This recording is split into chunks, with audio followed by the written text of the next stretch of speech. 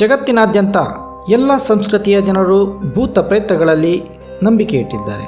ಆದರೆ ಪ್ರೇತ ಅಥವಾ ಘೋಸ್ಟ್ ನಿಜವಾಗಿಯೂ ಇದೆ. ಭೂತದ ಅನುಭವ ಮಾಡಿದ ಜಗತ್ತಿನಾದ್ಯಂತ ಹಲವಾರು ಜನರಿದ್ದಾರೆ. ಅಲ್ಲದೆ ಇಂದಿಗೂ ದೆವ್ವಗಳ ಬಗ್ಗೆ ಹಲವಾರು ಕಥೆಗಳು ಘಟನೆಗಳು ಪ್ರಚಲಿತದಲ್ಲಿವೆ.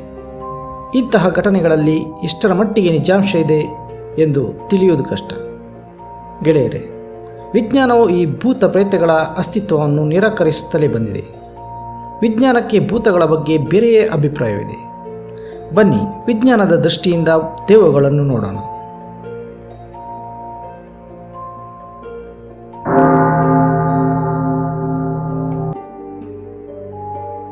ಇನ್ಫ್ರಾಸೌಂಡ್. ಸಾಮಾನ್ಯವಾಗಿ ಪ್ರಾಣಿಗಳಿಗೆ ದೆವ್ವಗಳ ಅನುಭವ ಬೇಗನೆ ಆಗುತ್ತದೆ, ಅದರಲ್ಲೂ ನಾಯಿಗಳಿಗೆ ಬಹುಬೇಗನೆ ಅನುಭವವಾಗುತ್ತದೆ ಎಂದು ಹೇಳಲಾಗುತ್ತದೆ.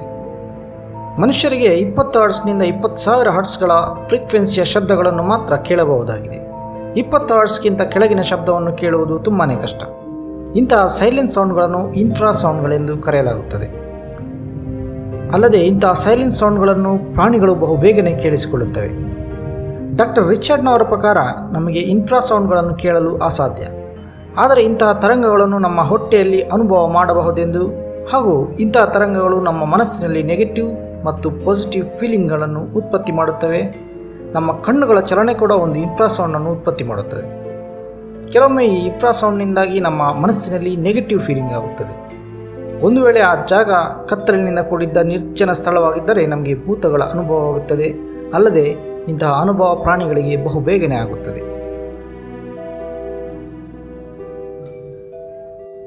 ಟೆಂಪರೇಚರ್.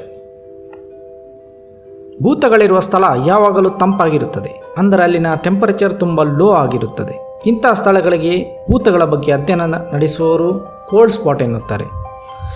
ಗೋಸ್ಟ್ ಹಂಟರ್ ಅಥವಾ ಪ್ಯಾರಾನಾರ್ಮಲ್ ರಿಸರ್ಚರ್ಗಳ ಪ್ರಕಾರ ಒಂದು ತಂಪು ಸ್ಥಳ ಅಸಾಧಾರಣ ಗತಿವಿಧಿಯ ಸಂಕೇತವಾಗಿರುತ್ತದೆ. ಆದರೆ ಈ ಕೋಲ್ಡ್ ಸ್ಪಾಟ್ನ ಬಗ್ಗೆ ವಿಜ್ಞಾನಿಗಳ ಅಭಿಪ್ರಾಯ ಬೇರೆಯೇ ಇದೆ. ಎಲ್ಲ ವಸ್ತುಗಳು ತನ್ನದೇ ಆದ ತಾಪಮಾನ ಹೊಂದಿರುತ್ತದೆ ಎಂದು ವಿಜ್ಞಾನವು ಹೇಳುತ್ತದೆ. ಮತ್ತು ಕೆಲವು ವಸ್ತುಗಳು ಇನ್ನೊಂದು ವಸ್ತುಗಳಿಂದ ತುಂಬ ಬೆಚ್ಚಗಿರುತ್ತದೆ.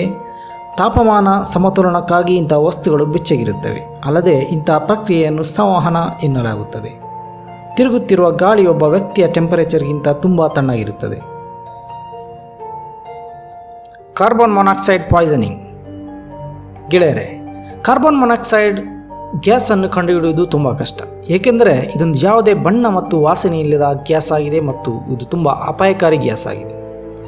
ನಮ್ಮ ದೇಹದ ಕೆಂಪು ರಕ್ತಕೋಶಗಳು ಆಕ್ಸಿಜನ್ಗಿಂತ ಹೆಚ್ಚಿನ ಪ್ರಮಾಣದಲ್ಲಿ ಕಾರ್ಬನ್ ಮೊನಾಕ್ಸೈಡನ್ನು ಅಬ್ಸರ್ವ್ ಮಾಡುತ್ತದೆ. ಇದರಿಂದ ನಮ್ಮ ಶರೀರದಲ್ಲಿ ಆಕ್ಸಿಜನ್ನ ಪ್ರಮಾಣ ಕಡಿಮೆಯಾಗಿ ಹೋಗುತ್ತದೆ. ಇದರಿಂದಾಗಿ ವೀಕ್ನೆಸ್, ಆಯಾಸ, ತಲೆನೋವು ಮತ್ತು ಭ್ರಮೆಗಳಂಥ ಅನುಭವವಾಗುತ್ತದೆ. ವಿಚಿತ್ರವಾದ ವಸ್ತುಗಳು, ನೆರಳುಗಳು ನೋಡಿದ ಹಾಗೆ ಅನುಭವವಾಗುತ್ತವೆ. ಇವುಗಳನ್ನು ನಾವು ಭೂತ, ಪ್ರೇತ ಅಥವಾ ದೆವ್ವಗಳೆಂದು ನಂಬಿಬಿಡುತ್ತೇವೆ. Quantum mechanics. ಗೆಳೆಯರೆ, ಕ್ವಾಂಟಮ್ ಮೆಕ್ಯಾನಿಕ್ಸ್ನಲ್ಲಿ ಯಾವುದೇ ಪದಾರ್ಥವನ್ನು ಆಟಮ್ನ ಲೆವೆಲ್ನಲ್ಲಿ ಸ್ಟಡಿ ಮಾಡಲಾಗುತ್ತದೆ. ಡಾಕ್ಟರ್ ಸ್ಟುವರ್ಟ್ ಹೋಮ್ರೋಬ್ಸ್ ಅವರ ಭೌತಿಕ ವಿಜ್ಞಾನದ ಗೆಳೆಯ ರೋಜರ್ ಫೆನ್ರೋಸ್ ಅವರ ಪ್ರಕಾರ ಮನುಷ್ಯನ ಕಾನ್ಷಿಯಸ್ನೆಸ್ ನಮ್ಮ ಮೆದುಳಿನ ಜೀವಕೋಶಗಳ ಒಳಗಿನ ಸೂಕ್ಷ್ಮ ಮೈಕ್ರೋಟ್ಯೂಬ್ಸ್ಗಳಿಂದ ಬರುತ್ತದೆ. ಹಾಗೂ ಈ ಮೈಕ್ರೋಟ್ಯೂಬ್ಸ್ಗಳಿಂದಲೇ ಕ್ವಾಂಟಮ್ ಪ್ರೊಸೆಸಿಂಗ್ ಆಗುತ್ತದೆ. ಮನುಷ್ಯನ ಮರಣದ ಸಮಯದಲ್ಲಿ ಮೆದುಳಿನಲ್ಲಿದ್ದ ಎಲ್ಲ ಕ್ವಾಂಟಮ್ ಇನ್ಫಾರ್ಮೇಷನ್ ಮೆದುಳಿನಿಂದ ಹೊರಗೆ ತಳ್ಳಲ್ಪಡುತ್ತದೆ. ಆದರೆ ಕ್ವಾಂಟಮ್ ಇನ್ಫಾರ್ಮೇಷನ್ ಹೊರಗಿದ್ದರೂ ಕೂಡ ಅಸ್ತಿತ್ವದಲ್ಲಿರುತ್ತದೆ. ಇದರಿಂದಾಗಿ ಕೆಲವರು ಆಫ್ಟರ್ ಡೆತ್ ಅಥವಾ ನಿಯರ್ ಡೆತ್ನ ಎಕ್ಸ್ಪೀರಿಯನ್ಸ್ ಬಗ್ಗೆ ಹೇಳುತ್ತಾರೆ. ಗೆಳೆಯರೆ, ನಮ್ಮ ಸಾವಿನ ನಂತರದ ರಹಸ್ಯ ಎಂಬ ಎಪಿಸೋಡ್ನಲ್ಲಿ ಆಫ್ಟರ್ ಡೆತ್ ಮತ್ತು ನಿಯರ್ ಡೆತ್ ಎಕ್ಸ್ಪೀರಿಯನ್ಸ್ಗಳ ಬಗ್ಗೆ ವಿವರವಾಗಿ ಹೇಳಲಾಗಿದೆ. Mass hysteria. ಜೂನ್ 2013ರಲ್ಲಿ ಬಾಂಗ್ಲಾದೇಶದ ಗಾರ್ಮೆಂಟ್ ಫ್ಯಾಕ್ಟರಿಯ 3,000 ಮಂದಿ ನೌಕರರು ಮುಷ್ಕರ ಮಾಡಿ ರೋಡಿಗಿಳಿದಿದ್ದರು. ವೇತನಕ್ಕಾಗಿ ಅಥವಾ ಜಾಸ್ತಿ ಕೆಲಸದ ಕಾರಣದಿಂದ ಅವರು ಸ್ಟ್ರೈಕ್ ಮಾಡಿರಲಿಲ್ಲ. ಬದಲಾಗಿ ಅಲ್ಲಿನ ಲೇಡೀಸ್ ಬಾತ್ರೂಮ್ನಲ್ಲಿ ಒಂದು ಅತೃಪ್ತ ಆತ್ಮ ಇದೆ ಮತ್ತು ಅದು ಅಲ್ಲಿನ ಒಬ್ಬ ಲೇಡಿ ವರ್ಕರ್ಗೆ ಹಲ್ಲೆ ಕೂಡ ಮಾಡಿತ್ತು. ಇದರಿಂದ ಅಲ್ಲಿನ ಎಲ್ಲ ವರ್ಕರ್ ಗಾಬರಿಗೊಂಡು ಭಯಭೀತರಾಗಿ ದಂಗೆಗಿಳಿದಿದ್ದರು.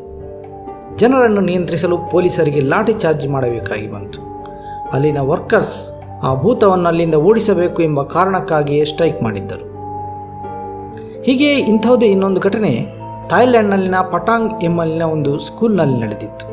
ಒಬ್ಬ ಮುದುಕಿಯ ಭೂತವನ್ನು ನೋಡಿ ಅಸ್ವಸ್ಥರಾದ 22 ಮಕ್ಕಳನ್ನು ಆಸ್ಪತ್ರೆಗೆ ದಾಖಲಿಸಲಾಗಿತ್ತು. ಈ 2 ಪ್ರಕರಣಗಳಲ್ಲಿ ವರ್ಕರ್ಸ್ ಮತ್ತು ಸ್ಟೂಡೆಂಟ್ಸ್ ಒಂದು ಸೈಕಲಾಜಿಕಲ್ ಘಟನೆಯನ್ನು ಅನುಭವ ಮಾಡಿದ್ದರು. ಇದಕ್ಕೆ ಮಾಸ್ ಹಿಸ್ಟೀರಿಯಾ ಎನ್ನುತ್ತಾರೆ. ಒಬ್ಬರಿಗಿಂತ ಹೆಚ್ಚು ಮಂದಿ ಸಾಮೂಹಿಕ ಒತ್ತಡದಿಂದಿರುವಾಗ ಉಂಟಾಗುವ ಒಂದು ಭ್ರಮೆ ಇದಾಗಿದೆ. ಇದರಿಂದಾಗಿಯೇ ಕೆಲವು ಸಲ ಜನರು ಸೇರಿ ದೆವ್ವ ನೋಡಿರುವುದಾಗಿ ತಿಳಿದುಬಿಡುತ್ತಾರೆ. ಅಲ್ಲದೆ ಆ ಘಟನೆ ನಡೆದ ಸಂದರ್ಭಗಳು ಕಾಕತಾಳೀಯ ಎಂಬಂತೆ ಇದಕ್ಕೆ ಪೂರಕವಾಗಿರುತ್ತವೆ. Camera issues. ಕೆಲವೊಮ್ಮೆ ಫೋಟೋ ತೆಗೆಯುವಾಗ ಬೆಳಕಿನ ರೀತಿಯ ಆಕೃತಿ ಕ್ಯಾಪ್ಚರ್ ಆಗಿಬಿಡುತ್ತದೆ.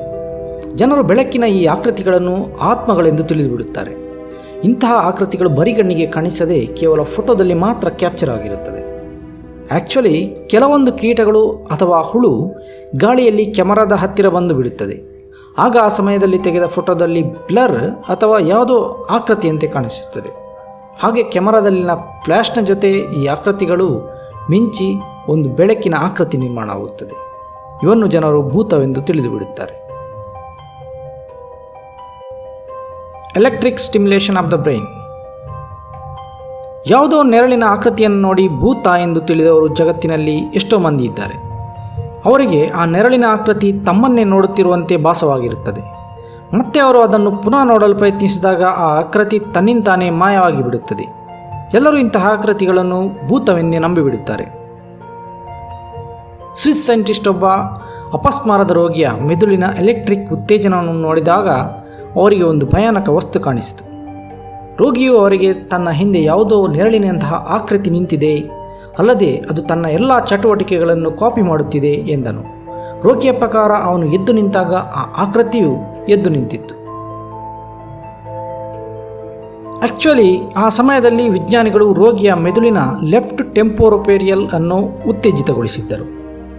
ತನ್ನದೇ ವಿಚಾರವನ್ನು ಪ್ರತಿಪಾದಿಸುವ ಮೆದುಳಿನ ಒಂದು ಭಾಗವೇ ಟೆಂಪೋರೊಪೇರಿಯಲ್ ಆಗಿದೆ. ವಿಜ್ಞಾನಿಗಳ ಪ್ರಕಾರ ಇದೇ ಕಾರಣದಿಂದಾಗಿ ಜನರಿಗೆ ನೆರಳಿನಂತಹ ಆಕೃತಿ ಕಂಡುಬರುತ್ತದೆ ಎಂದು. ಕೆಲವೊಮ್ಮೆ ನಾವು ಯಾವುದೋ ನಮಗರಿವಿಲ್ಲದ ನೆರಳನ್ನು ಅನುಭವ ಮಾಡುತ್ತೇವೆ. ಇವೆಲ್ಲ ನಮ್ಮ ಮೆದುಳಿನ ಪರಿಣಾಮದಿಂದಾಗಿರುತ್ತದೆ. ಗೆಳೆಯರೇ, ನಮಗೆ ಗೊತ್ತಿಲ್ಲ ಭೂತವಿದೆಯೋ ಇಲ್ಲವೋ ಎಂದು. ನಾವಿಲ್ಲಿ ಇಂತಹ ಯಾವುದೇ ಘಟನೆಗಳನ್ನು ಅನುಭವ ಮಾಡಿಲ್ಲ. ಗೆಳೆಯರೇ, ದೆವ್ವ, ಭೂತ, ಆತ್ಮಗಳ ಬಗ್ಗೆ ನಿಮ್ಮ ಅಭಿಪ್ರಾಯವೇನು? ದಯವಿಟ್ಟು ಕಮೆಂಟ್ ಬಾಕ್ಸ್ನಲ್ಲಿ ತಿಳಿಸಿ. ಮತ್ತು ಇಂತಹ ಹಲವಾರು ರೋಮಾಂಚಕ ವಿಡಿಯೋಗಳಿಗಾಗಿ ನಮ್ಮ ಚಾನಲನ್ನು ದಯವಿಟ್ಟು ಸಬ್ಸ್ಕ್ರೈಬ್ ಮಾಡಿ. ವೀಕ್ಷಣೆಗಾಗಿ ಧನ್ಯವಾದಗಳು.